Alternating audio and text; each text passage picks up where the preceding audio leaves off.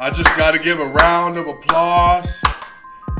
Boogie Cousins, Monte Morris, Will the Thrill, Aaron Gordon, Bones Highland, Austin Rivers. Wow. What a game. What a performance. What an opportunity for the Denver Nuggets bench, the role players, to rally around their MVP when he clearly was battered, bruised, and tired. Jokic did not have it tonight. He was tired tonight. Tonight, Nikola Jokic shot only 6 of 16. This was only his 12th, I want to say 12th, maybe 12th time this season having a negative plus minus. 18, 10, and 11 in his 16th triple-double of the season and one of his 4 worst games of the season. The Oklahoma City Thunder game, this game, I got to go back in the registrar, but one of his 4 worst games of the season. He was bad. He missed 2 clutch free throws. He was 6 of 8 from the free throw line. He was 0 of 5 from 3. He airballed 3 3-pointers. One of them was a late game shot attempt. Wasn't good. But you know what? Listen to this. Aaron Gordon, 23 points, 9 rebounds tonight, 8 of 12 from the field, 75%. He was 7 of 7 to start the game. He was 3 of 5 from three-point line, 4 of 4 from the free throw line. He was a -5, but he played excellent. Monte Morris, 21 points, 4 rebounds, 3 assists, 8 of 13 from the field, 5 of 6 from the three-point line. Wow. 1 steal, he was a -4, but he played great. Will the Thrill Barton, 13 points, 3 rebounds, 4 assists, 4 of 11, 3 of 8 from 3, 2 of 2 from the free throw line with a block and a steal, a -3. Was not good in the first 3 quarters, but he hit 2 clutch threes in the last 5 minutes of the game and literally changed the outcome of the game. Great performance. The Denver Nuggets win 115-110. That's their 5th straight win. That's the 7th of the last 8 wins. 7 of the last 8 they've won. They are streaking. They are now 12-4 in their last 16, and they're on a 5-game winning streak with 4 more winnable games to go, and they are moving up the standings, man. Shout out to Austin Rivers tonight. 7 points, 2 rebounds, 3 assists, 2 of 5 from the field, 2 of 5 from 3, 1 of 2 from the free throw. He was a +9 tonight. Great game from Austin Rivers. JaMychal Green tonight, 3 points, 3 rebounds, 1 assist, 1 of 2 from the field, 1 of 2 from 3. He was a +4 tonight. Bryn Forbes tonight, 5 points, 1 of 5 from the field, 1 assist. He was 0 of 3 from 3, but 3 of 4 from the free throw line. He was a +10 tonight. Bones Highland, 11 points, 3 rebounds, 3 assists. Went after Davion Mitchell. He was 3 of 6 from the field, 2 of 5 from 3, 40%, 3 of 3 from the free throw line, and on a foul 3-pointer tip. He was a +9.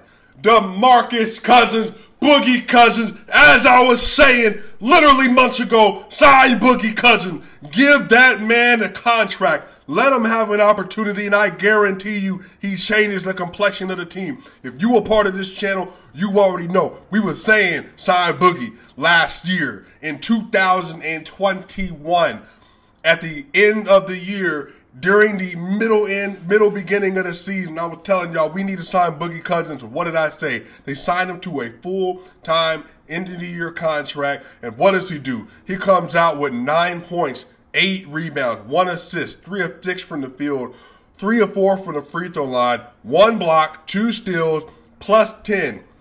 He was tied for the game-high +10 with Bryn Forbes. No, sorry. He was tied for a game-high +10. Yeah, with Bryn Forbes, and Bones Highland was a +9. Y'all, that trio, Boogie Cousins, Bryn Forbes, and Bones Highland, that's going to win somebody a playoff game, and it's going to be the Denver Nuggets. Because having Bones Highland continue to elevate his game come playoff time with Boogie Cousins in the middle, Bryn Forbes, the sharpshooter he is, and they all play effort on defense. That's the thing, man. They might not, Bryn Forbes might be small, but he gives effort. Like, you could tell he went through the Spurs system. He gives effort on defense. Boogie was exceptional. Exceptional. Words cannot encapsulate how excellent he was tonight. Words cannot encapsulate the amount of pressure he put on the Sacramento Kings tonight He was excellent, bar none. He had two dunks essentially back to back. I want to say, what is the third quarter? Y'all, the stretches he had was excellent. Boogie Cousins took over the game. Y'all, if Aaron Gordon was the best player on both sides of the court tonight, locking up Harrison Barnes when he was on, even though Harrison Barnes had a great game, 23 and 9 for him, Boogie Cousins he busted the game wide open. Literally, when Jokic went out in the first quarter, Jokic had only had the Nuggets up 1 with 2.10 minutes left. Boogie Cousins closed the quarter with a 7-0 run, and the Denver Nuggets went into the second quarter up 38-31 because Boogie Cousins came on the scene and literally changed the game. Boogie Cousins is going to be instrumental for this team. I'm so glad they signed him. Give that man his flowers. This was a team victory. Everybody contributed. The field goal percentage tonight, the Nuggets shot 46% from the field. They held Sacramento to 43. They shot 37% from the three-point line. That's great. 16 of 43. They held Sacramento to only 9 of 30. And that's meaning they only gave up 30 attempts. And again, the Nuggets play that way. They don't want to give up three-pointers. They want you to shoot twos. They only shot 30% on those. The Nuggets were 23 of 29 from the line for 79%. And then the Sacramento Kings were 25 of 33 for 76%. The Nuggets had 12 turnovers tonight. They're averaging like 13 over this streak. You know, they've been streaking. The Nuggets they were 14 and 6. The Nuggets are 15 and 6 in their last 21 games. 15 and 6 in the last 21 games, y'all. They are just putting it together. Now, remember, early in the season, this win wouldn't happen because they would have slipped. The bench would have slipped. They wouldn't have had the fortitude, nor the camaraderie, nor the chemistry to get this done. But they have literally turned things around since the end of December and into the month of January. They are a completely different team. They have been one of the best teams in the NBA. The Nuggets had 45 rebounds tonight. They only had 4 offensive rebounds. They only had 5 steals tonight. They had 3 technical fouls. Boogie got called for a cheap one. Austin Rivers got one, and then there was another one. Can't remember who it was. Man, again, y'all, the Kings played well. 26 points, 10 assists, and 5 rebounds for De'Aaron Fox. 24 points, 5 rebounds, and 3 assists for Harrison Barnes. And 14, 16, and 7 for Domantas Sabonis. And then even Justin Holiday had 15 points on 4 of 8 from 3. And Jeremy Lin, 12 points and 7 rebounds. Like, they survived. They survived. The Phoenix Suns were fighting for their playoffs lives today. They're fighting for the play-in. They're fighting for the play-in. Now, the Denver Nuggets have won 5 games in a row. They're tied for the 5th seed at 35 and 25.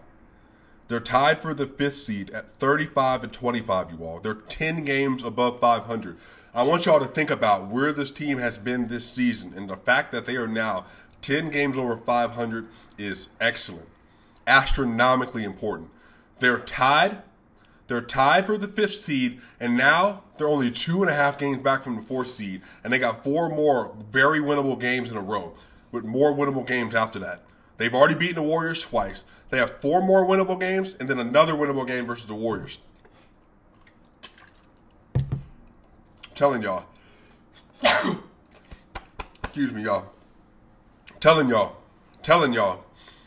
The Nuggets are on to something. I realize that things weren't pretty tonight, but you win.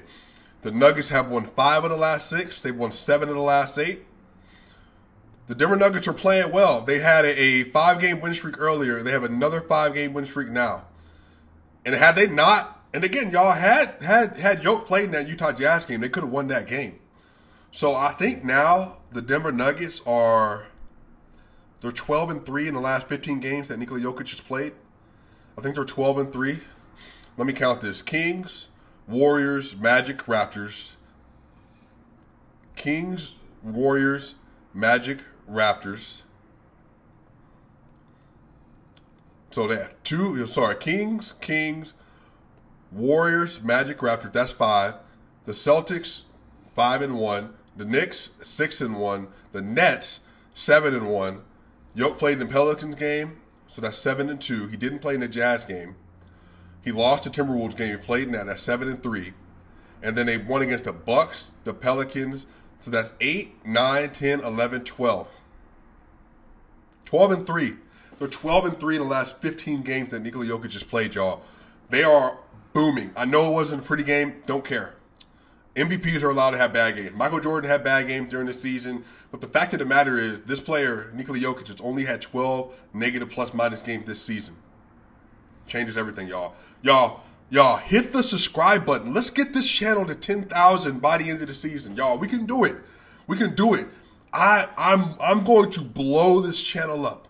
I'm going to blow. We are literally going to be one of the faces of NBA Twitter, NBA YouTube, because this channel, this community, we're going to do it because we're going to build it together. There's so much I want to get to, so much we want to talk about. But the more we build up the channel, the more revenue we can build up, the sponsorship, the advertisements, y'all.